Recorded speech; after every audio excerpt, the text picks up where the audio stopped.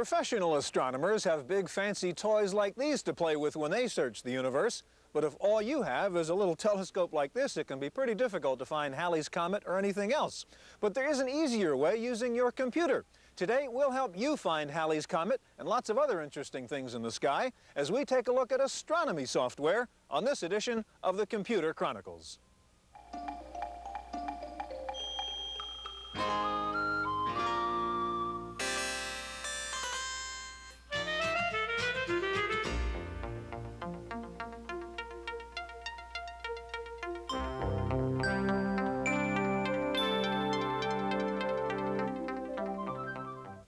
The Computer Chronicles is made possible in part by a grant from AFIPS, the American Federation of Information Processing Societies. AFIPS, sponsors of OAC 86, the nation's leading conference on business technology. For conference information, call 800-OAC-1986. Exploring today's business solutions. Additional funding is provided by McGraw-Hill, publishers of Byte. Byte's detailed technical articles on new hardware, software, and languages cover the latest in microcomputer technology worldwide. Byte, the international standard.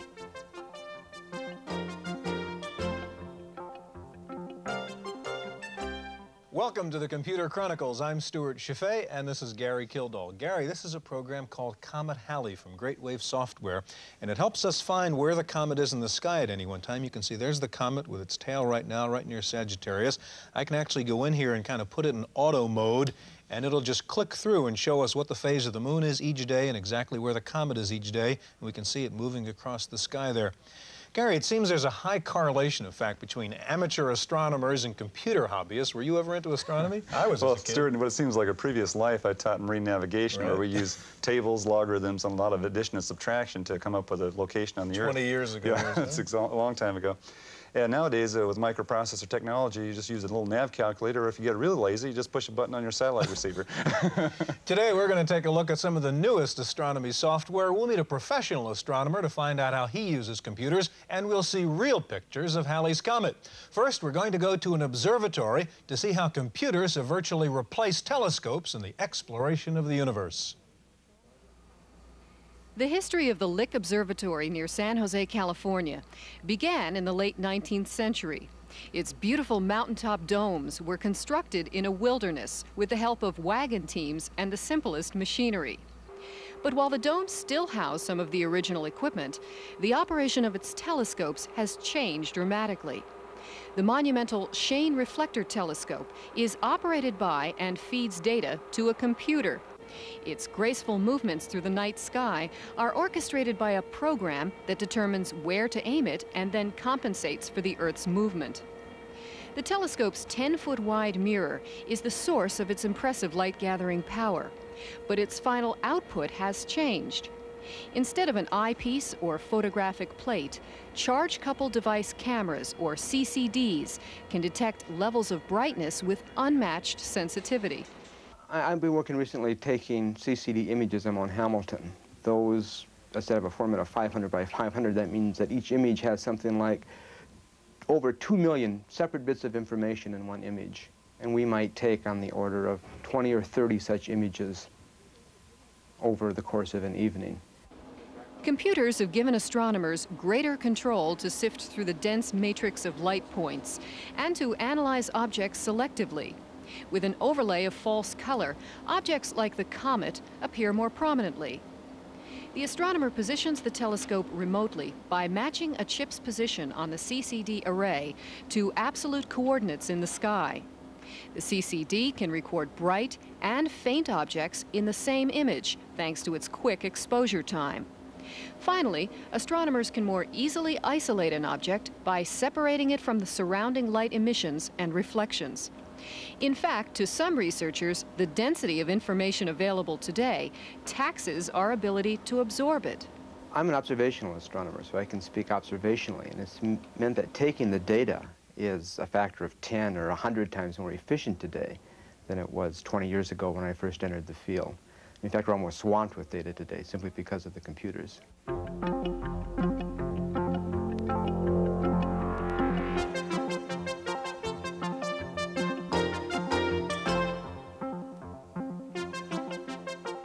Joining us now in the studio is Evan Scharf, Chief Astronomer for Scharf Software Systems of Boulder, Colorado.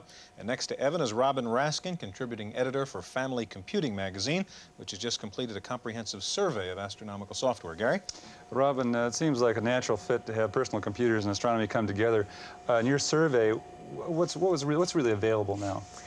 Well, what's available is very exciting because I first started this survey in 1984. We took a look and we decided there really was nothing available for the novice. It was mostly mathematical tables you were looking at. Nobody understood them. Then came interactive graphics. And the exciting thing that you have now with computers is you have an interactive way to say, show me a constellation, show me a star, show me a planet, and view it graphically on the screen and take that information and then go out to the real world and look up with a little more knowledge. And it's become a very exciting way for novices to learn. Well, when you talk about novices, are you talking about students mainly, or are they just amateur astronomers that use this? Students, for one. Amateur astronomers can go further and look at some of the coordinate information and do a lot less of the mathematical interpolation. But families who use their computers for checkbooks and other chores can just sit down for the first time, and especially with the comet here this year, it sort of is very exciting to have a way to learn that is interactive and a family venture. So our family, for one, has become amateur astronomers because of the home computer. Now, Evan, you have a program called Telstar. Yes, I do. As an example of this, so let's take a look at it. Well, Telstar is a program for someone who knows nothing about astronomy and would like to come out and look up in the sky and find out what's there, what it is, how can I learn about it. Telstar lets you have a location that may be a standard location, in this particular case San Francisco. It could be hometown anywhere. And one can pick a date and time between the years 0 and 3000. For our particular example, we'll pick our standard time in San Francisco, and I happen to like 4 o'clock in the morning, which is standard time. I don't like 4 o'clock. Well, tell us why. It turns out that 4 o'clock in the morning on March 10th, 1982 was one of the days that was going to be the end of the world. It was the grand conjunction of all the planets. The planets were going to line up, the gravitational forces, the metaphysical forces, and so on, and the world was going to fall apart. But what was so exciting was that it gave an amateur astronomer and people looking in the sky a chance to see 6 planets lined up in a view only 90 degrees wide. And what we're going to do is take the standard information presented on Telstar and let's look at it graphically. The system will be loading, doing various calculations on planets, adjusting for the Earth's precession or wobble, calculating inner and outer planet relationships, and present a view to us that's graphical. The view, as we'll see it in just a few seconds, is 90 degrees wide. We'll start out looking due south and covers from the horizon to directly overhead or the zenith. There are 9 views within Telstar. 8 of them are 8 points of the compass, with the 9th being directly overhead. And in the view that we have here, we have actually 6 planets lined up. The planets are represented by small circles representing the planets with a ring around Saturn, as well as showing dim stars, bright stars, and constellations. It seems that constellations are one of the most fascinating elements. People read about them, would like to see them, and you stand out there and look up in the sky and end up with a sore neck but haven't really found out the constellations. Suppose I want to help recognize one of those. What can you do? What we'll do is merely press C for constellation. It was easy. And Telstar will draw the lines between the stars right before your eyes so that you can see the shapes. To identify any object on the screen, one merely presses I for identify and moves the crosshair to an individual object. In this particular case, we'll pick the constellation that's kind of a square right in front of us. And if one has the crosshair centered on the screen, it'll tell us that this particular one, Constellation Libra. Constellation Libra. It will tell you the astronomical location, the right ascension and declination, but also the azimuth and elevation, the compass heading, and how high. The time it rises, and the direction in which it rises from, and the time that it sets. Okay, Evan, suppose I want to find a particular thing ahead of time, and I want to see where is it in the sky. We would enter a date and time, and by the way, this will cover between the years 0 and 3000 for any location, and we'd enter our date and time, and we merely enter L for locate. In this particular example, let's locate Saturn. Okay. and it will give us the same information about Saturn. In this particular case, it tells us the phase or the illuminated portion. After presenting the technical information, our view changes, and there's a flashing crosshair in the middle of the object. There is no doubt. If we didn't recognize it by the rings, the software would tell us. Would do it. Evan, how many different objects do you catalog now with this program? There are 3 different star tables, and each table has about 250 objects, and they represent the brightest objects that one would see when you walk out and look out with the naked eye. Okay. And we could find Halley's Comet, for example, on here if we wanted to use it for that. If we picked a date and time when Halley's Comet was close by, we certainly could. In fact, I've used this for my viewing on a regular basis to go out and find the comet. Robin, what does the software approach to astronomy do that you can't get out of a book or the usual list of tables and numbers? Well, of course, Evan's approach is being graphic and interactive. Not everybody lives near a planetarium. If you do, you probably don't. You live somewhere where there's so much ambient light you can't see the stars anyhow. Evan gives you the best of both worlds. You have an interactive planetarium. Books are static, stars are dynamic. They move. Programs like Evan's Telstar moves. Yeah. Some other software that's available that does some exciting things to complement Evan's are tutorials. There's one called Journey to the Stars that has a tutorial on apparent motion. You stand on the Earth and you understand why the stars seem like they're moving, where you're moving, and it all begins to make sense. They're bulletin boards for novices who cite their spotting. So if you have a modem and you dial up on some of the networks, you know, a whole new world is opened up there. People are very anxious to share information at any level. How about in the school systems? Are they being used extensively in schools now? There are some now filtering into the schools. There's one package called Astronomy that has 10 simulations, and it lets students create the birth of a planet. It lets planets go in their orbits, and it really gives you a visual feeling for what's going on. Evan, briefly, what do you do about translating the 3-dimensional world into the 2 dimensions of the screen? Well, it gets to be a little bit of a challenge. Things that are close to the horizon or up to about 45 degrees of elevation look normal, but when one goes to higher elevations, you get a distortion. You can't display a 3-dimensional sphere in a 2-dimensional plane. And so I have an overview which is provided that is looking directly up overhead, and it shows the same information. One can see constellations or identify without the distortion that one realizes up in the upper elevations. It's totally necessary to have both. Well, that's pretty interesting stuff. Thank you both very much. In just a minute, we'll see a computer's eye view of Halley's Comet, so stay with us.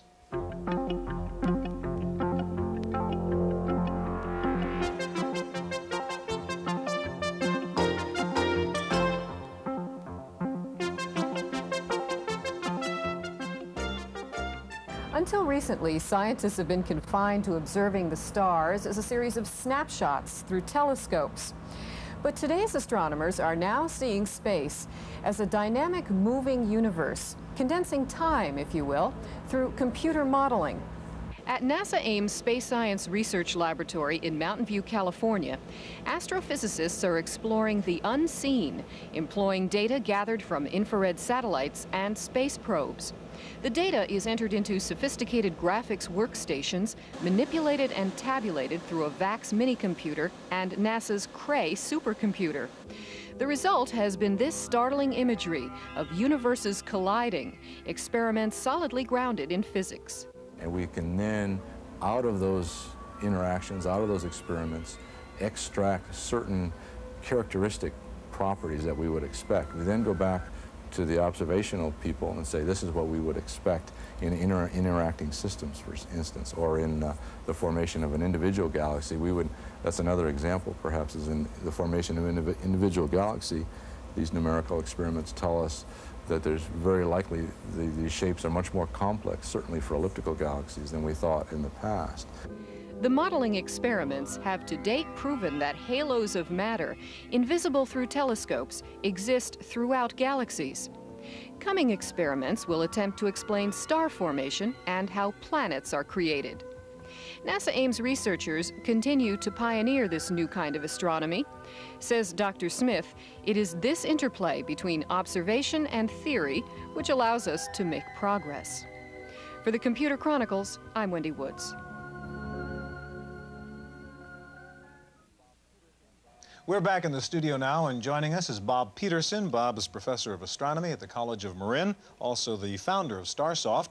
And next to Bob is Steve Vogt, associate astronomer at the Lick Observatory, which is headquartered at the University of California in Santa Cruz, near you, Gary. Okay. Steve, we often have this view of an astronomer sitting out in front of his, peering through his telescope through these lonely nights. Have computers really changed that at all? Absolutely, Gary. The field of astronomy has been totally revolutionized by computers. We rarely ever even look through our telescopes anymore. Computers are used to control and point the telescope, personal-sized computers. Computers are used to control the electronic instrumentation that is used to actually do the observing for us. They're essentially glorified TV cameras. And the computers, larger computers, are used to reduce and analyze the data and simulate astrophysical situations to model them and see how they agree with our Well, Steve, as a professional astronomer, what kind of information do you look for? What kind of things do you collect? We collect photons, basically. As an optical astronomer, I collect light. We observe photons, we count them, we sort them into their colors or polarizations, and that's essentially our entire medium for understanding what's going on out there. Okay, Bob, we want to know about Halley's Comet, I guess is what we're getting at. You have some software called Halley. Tell us about it. Oh, yes. Basically, it's 4 small programs put together. It is very graphic in its orientation, and it's an animated sequence allowing you to see Halley's Comet. It's sort of a God's eye view, an overview from the heliocentric view, as we refer to it as. And I'm going to enter a few numbers here, if I may, for a moment. Start back in October, for example, 1985. We're going to be looking down on the solar system, looking at the sun. We're going to display for approximately 300 days and perhaps look every 5 days or so. We'll tell it that we want to look out to maybe the orbit of Mars. And here's the display. We see the formation of the tail as it begins to approach the perihelion point, the closest point to the sun. Tail rather fully develops and then begins to diminish. That's the first program. Actually, I'm going to rerun. Just to make clear what we saw there, Bob, that's the path of the comet for a 300-day period, starting from that date you entered. October 1st. And they were right. the orbits of the planets that were identified on the side there. Okay. The next one, I'm going to actually start January 1, 1945. This is about the time when the comet is furthest away from the sun. I'm going to run this for a period of 95,000 days. That sounds like a long period, but we're going to only look every year. This is astronomy. I mean, what's 95,000 days? Well, it turns out the 95,000 days is roughly the period of the orbit of Pluto, so we can see the complete orbit of Pluto out there. I'm going to select the size here of 50 astronomical units. An astronomical unit's a distance between the sun and the Earth. And we'll go ahead and display that. Here we can see the comet come in very quickly around the sun. That process is basically over at this point, and now we're just seeing actually Pluto completing, on the outside. Right, completing its orbit. Right. Okay, then we'll switch on. Okay, that was heliocentric view. That's heliocentric view. Now we'll move to an Earth-based view or geocentric view. This one allows us to look up at a star map, basically. Again, I'll select the same dates, October 1, 1985. And we'll select 9 o'clock in the evening, 2100 hours. Again, 300 days for the display, and again, 5 days at a time.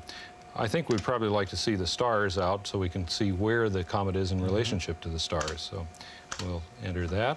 Stars are presented on the screen, and then the path of the comet is displayed. And we can see a rather strong tail being formed in that particular display. We have one other way of rerunning that program to allow us to also see the sun's position. Maybe we'll quickly run through that. That was helping to show us, by the way, that it's pretty low on the horizon up here at this latitude. That's true. We're going to be not blessed very well. It would be nice to be in New Zealand for this occurrence, particularly in late March and early in April. Let me quickly... So you're doing the same thing now, and you're going to also show us the sun's position. That's correct. In addition to that. That's correct. We'll put in 5 days, and yes, we want the stars and the sun. And in this particular view, we'll see actually the occurrence of perihelion, where the comet comes very close to the position of the sun. Now, is this software going to go on sale in late March? Well, it's been on sale for a little longer than that. Steve, now we've been looking at computer versions of Halley's Comet. Now, I understand with your big stuff down at Lick Observatory, you've actually taken pictures of the comet. I think we're going to roll that tape now and take a look at it. Could you describe for us what it is we're seeing? Sure. This is a computerized image-intensified version of one night's worth of data on Halley's Comet. This was obtained at Lick Observatory using our 40-inch telescope by Richard Stover and Burt Jones. Each frame was taken with a CCD, or charge-coupled device detector, and then the information was processed in a computer and assembled into a color-enhanced image here. The colors that you see there are not real. They're simply representations of intensity, which is convenient for astronomers to be able to see detail and structure more clearly. Okay, we're not really seeing, this is not an optical film picture, right? This is really a television picture of the comet. It's sort of a super television picture with a super sensitive television camera. And that's Halley's Comet in the center there, moving among the field of background stars. Okay, now what do we have here? You also took this with your system. Yeah, this is what's called a Doppler image of the star HR 1099, which is really a binary system. This star is about 700 trillion miles away, or about 116 light years. It's so far away that you couldn't see it as a distinct, physically separated star system. It would only appear to be a point of light. And using a variety of computerized techniques, we've figured out a way to make Doppler images of the surface of the star so that we can see these large, dark regions which appear to be on the surface of the star. They're star spots, we call them. And we use the information in the spectrum below to derive the image of the star that you see before you. What is the graph showing us on the bottom of that picture, Steve? That's a spectral line profile, or the light of the star at a wavelength that's very near the resonance absorption of one atom, basically. Steve, that's pretty impressive stuff. We hear a lot about using computers to search for radio waves in space and the search for life and these kinds of things. What role are computers playing there? Well, one of the biggest efforts that is now underway is the SETI program, where they're using very sophisticated hardware and computers, software, to scan the radio frequency spectrum for signals from intelligent life out in space. They can scan millions of channels at once now using the new high-speed computer systems. And what kinds of things we've been talking PCs pretty much so far. What are the kinds of things you need a cray to do in terms of an astronomer's work? Well, problems like Doppler imaging that I just showed you are that sort of class. You need a much larger machine like a VAX. What computer, in fact, were you using for that? We were using a VAX 11780 for that, which is reasonably well suited to it. But the larger the computer, the better we could do the problem. Crays are generally used for simulations where you're making a model of something like the inside of a star or the exploding of a supernova, where you have billions and billions of calculations that you have to perform in order to get the answer out. It's very calculation-intensive type modeling. Bob, we have about a half a minute left as an astronomy professor. Do you find a lot of interest in astronomy and these kinds of things these days, I would think? Particularly because of the event of Halley's Comet returning. There's been a great deal of interest in the media, of course, and in the general public. So we find quite a bit of activity at the college as a result. Gentlemen, very fascinating. We're out of time. Thank you so much. We'll be back in just a minute with this week's Computer News.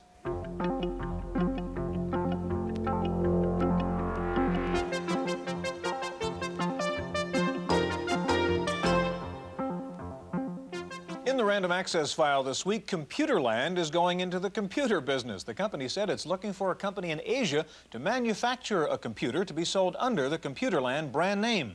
The Computerland computer would be a low-priced MS-DOS machine designed to compete with the Tandy 1000 and the leading-edge Model D. The new machines could be on the shelf by June.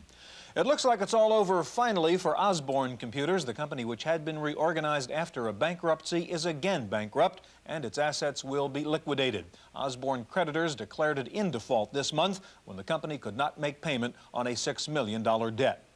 Commodore posted a whopping $53 million loss for the last quarter, despite near-record sales of over $300 million. Commodore stock has been taking a beating, but some analysts are saying chances are looking good for eventual profitability.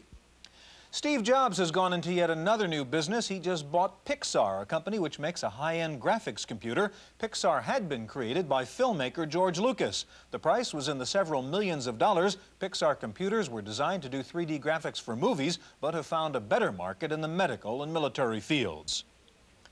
IBM was in the odd role of new kid on the block at the recent Unix show in Anaheim, California. With the new IBM PC RT, IBM is in the Unix game at last, and other Unix vendors seem to be moving toward IBM, with much talk about the need for Unix to integrate into the MS-DOS world rather than stand alone. Time for this week's software review, and here's Paul Schindler. Imagine being able to find any chapter you wanted in any of these books. A difficult task, right? Now imagine me trying to keep track of 700 files in 20 catalogs on 30 megabytes of hard disk. Housekeeping is one of my most irritating chores. Now finally imagine, if you can, how happy I was to be introduced to 411, a package which indexes everything in every text on your hard disk in just a megabyte or two of space. Incredible? That's what I said. Then I said I was sure it would be too slow to be useful. But, as we say in television, seeing is believing. We'll just give a brief demonstration here. You give 411 a word contained in some file you think is on the disk, and it comes back with the name of every file that contains that word. It can even link you into your word processor so you can start work on it right now. What about all your existing files? You can batch them up and throw them in. What about indexing as you go along? That's just what 411 is all about, with a quick little file called Filet to assist you. Now, I don't think any hard disk user can survive without a copy of 411, $149 from Select Information Systems, Kentfield, California. For the Computer Chronicles, I'm Paul Schindler. There are some 14,000 companies in the software business, but new industry figures show that 10 companies account for 70% of the business. Here are the software top 10 in order of market share. The top 20 programs, by the way, account for 80% of the software business.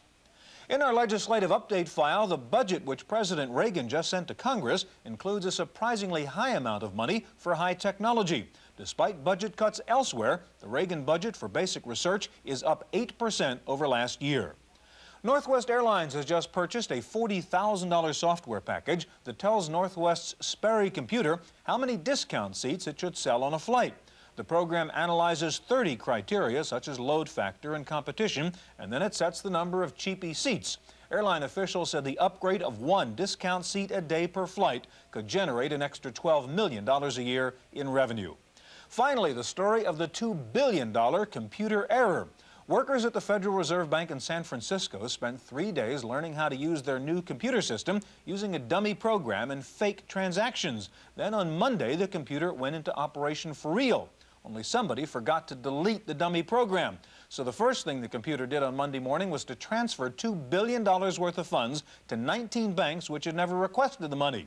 The error was discovered in a few hours. However, 2 of the banks waited 24 hours before notifying the feds of the computer's mistaken generosity. That's it for this week's Chronicles. We'll see you next time.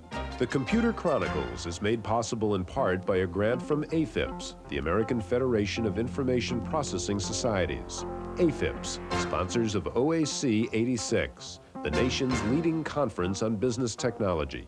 For conference information, call 800-OAC-1986.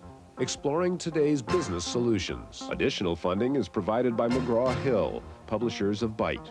Byte's detailed technical articles on new hardware, software, and languages cover the latest in microcomputer technology worldwide. Byte, the international standard.